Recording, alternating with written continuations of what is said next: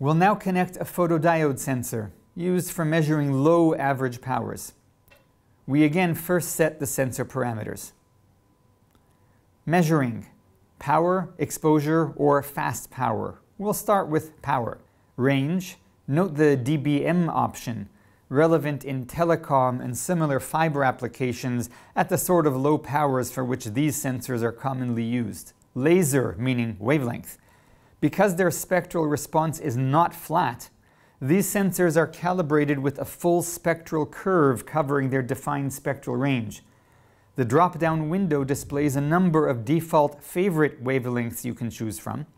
If the wavelength you need is not one of the displayed favorites, you can select any of the favorites, or none, then tap on the Edit icon and change the currently selected wavelength to any other wavelength in the specified range by keying in the value in the dialog. After all wavelengths in the range are in there. You can use this to set up a favorite wavelength list to suit your needs.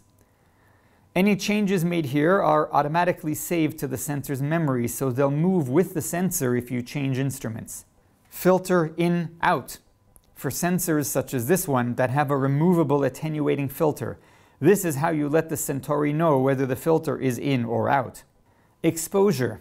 This measures total accumulated energy over a measurement period. We can choose between either manual start-stop or stop after a preset timeout. Fast power is a power measurement, but with the instrument sampling the sensor signal at 10 kHz. This is useful, for example, in applications that involve a modulated beam, flicker measurements of LED light sources, or generally measuring a beam whose power is changing rapidly over time. This high-speed sampling feature is normally used in conjunction with logging and analysis. To learn more, please visit our website or contact Ophir directly.